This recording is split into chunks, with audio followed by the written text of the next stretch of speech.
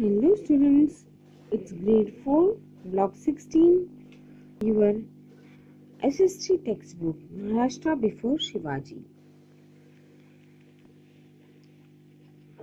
Maharashtra before Shivaji rule. मतलब शिवाजी महाराज के पहले महाराष्ट्र कैसा था ये हम देखेंगे इस लेसन में आज। Chhatrapati Shivaji was a great Maratha king. He lived in 17th century. Nearly 200 years before Shivaji became the king, Maharashtra was not free. 200 साल पहले महाराष्ट्र फ्री नहीं था. Most of it was ruled by two Mughal Sultan Nizam Shah of Ahmednagar and Adil Shah of Bijapur. तो बहुत सालों पहले क्या हुआ था कि दो मुगल सुल्तान निजाम शाह और अहमदनगर का आदिल शाह बीजापुर का वो दोनों इस पे राज करते थे महाराष्ट्र पर. There are enemies and always fought with each other. There were also big and rich landlords in Maharashtra called Patandars who were concerned only about their land and not other country. They fought with each other over land. Patandars भी थे महाराष्ट्र में और वो जगह के लिए लड़ते रहते थे, हमेशा झगड़ते रहते थे. So people of Maharashtra suffered a lot. इसलिए महाराष्ट्र के जो लोग हैं वो ज़्यादा दुख में थे. They could not get enough to eat and were not safe in their homes. They could not celebrate their festivals or pray to their gods openly. There was injustice everywhere. To bring happiness to people, Shivaji pledged to establish Swaraj in Maharashtra. Swaraj means our own rule. और लोग खुद से उनके God की pray नहीं कर सकते थे, ओपनली उनके जो फेस्टिवल्स है वो सेलिब्रेट नहीं कर सकते थे, तो लोग दुखी थे. इसलिए शिवाजी महाराज ने ये प्रतिज्ञा की कि वो स्वराज एस्टैब्लिश करेंगे. Swaraj means once rule. ये देखिए इस पिक्चर में आपको शिवाजी महाराज का फोटो दिखाया है. The brave Maratha sardars. The Maratha sardars, ये देखिए इस पिक्चर में आपको मराठा सरदार कैसे रहते हैं उसका फोटो है. Maratha soldiers were brave, fearless and loyal to their masters. They worked in the army of the Maratha general known as Sardars. If a Maratha Sardar went to a Sultan to help him, the Sultan gave him employment and made him a Sardar of his kingdom. Sometimes the Sardar was also given a Jagir. The Sardar who received such a Jagir considered himself to be a Raja. Most of the Sardars were enemies of each another. They were united to work for the welfare of the people. They worked only to keep the sultans happy. There were many famous Maratha Sardars in the court of Ahmednagar and Bijapur. The Jadavas of Sindhi, Nimbalkars of Paltan, Moris of Chabli, Gorparis of Muga, and the Bansols of Verul were some of the famous Maratha Sardars. अब मराठा सरदार जो थे वो बहुत brave थे, वो जो थे मराठा सरदार वो डर नहीं था उनको, वो लॉयल थे उनके मास्टर्स के साथ, बहुत ही प्रामाणिक थे और बहुत ही अच्छे थे. लेकिन मराठा सरदार जो है वो किसके लिए काम करते थे? सुल्तान को खुश रखने के लिए.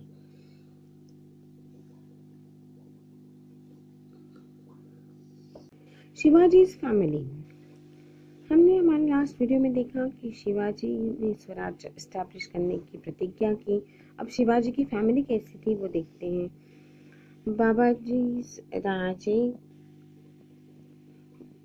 Bhosle was a patil in Verul village. He had two sons. Maloji Raje was the elder and Vithoji Raje was the younger son. Both of them were very brave. They were all known as consuls. They had their own army. In late 16th century, the Mughal emperor from Delhi attacked the kingdom of Nizam Shah.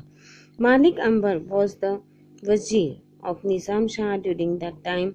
On his suggestion, Nizam Shah gave the Jagir of Pune and Supe Paragans to Mualoji Raje. Thus, the Bansals became rich and powerful. Mualoji Raje had two sons, Shahaji and Sharifji.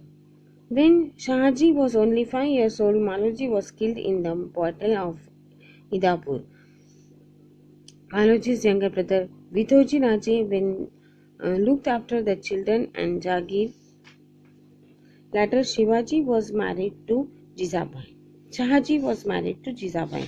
She was the daughter of a brave Sardar Lukhuji Radha. Lukhuji worked in the court of Nizam Shah. Shivaji was the son of Shahaji and Jizabai. अब शाहजी और जीजाबाई के सन कौन थे? शिवाजी थे. Shivaji name was Shiva until he became the king, and then people called him the Ji to show respect.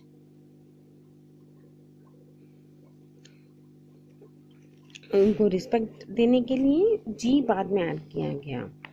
Shahaji Raje. अब Shahaji Raje, after Mualoji Raje's death, the Jagir given to him by Nizam Shah was transferred to Shahaji Raje. अब शाहजी राजे को वो जागीर दी गई थी. Mughal emperor with the help of the Adil Shah of Bijapur attacked the kingdom of Nizam Shah. Malik Ambar, the wazir of Nizam Shah, and Shahaji fought bravely to save the kingdom. They defeated the armies of Mughal Emperor and Adil Shah. Shahaji was greatly praised for his bravery.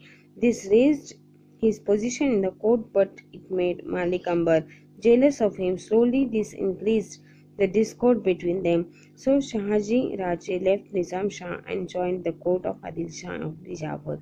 Adil Shah honored him with the title of Sar Lashkar. However, after the death of Malik Ambar, Nizam Shah's kingdom began to decline. At that time, the Mughal emperor attacked Nizam Shah again. Nizam Shah's mother requested Shahaji to save it. Therefore, Shahaji left the court of Adil Shah and returned to the kingdom of Nizam Shah. तो शाहजी राजे जब इनकी death हो गई,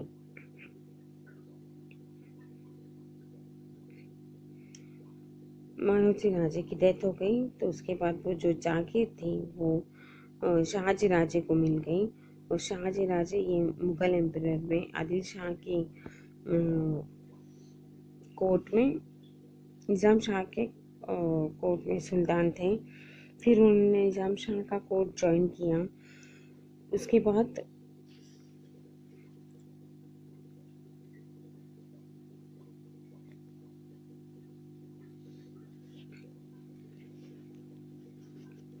उनको उनकी जो bravery है उसके लिए बहुत सारा सम्मान मिला शाहजी राजे को. और आदिल शाह ने उनको ऑनर किया, मतलब उन्हें सम्मान दिया, सर लश्कर, मतलब चीफ ऑफ द आर्मी. इस तरह वो आदिल शाह के कोर्ट में थे. तो Shahaji left the court of Adil Shah and return to the kingdom of निज़ाम शाह. और फिर कुछ समय बाद शाहजी राजे ने आदिल शाह का कोर्ट छोड़ दिया और निज़ाम शाह के कोर्ट में वो आ गए.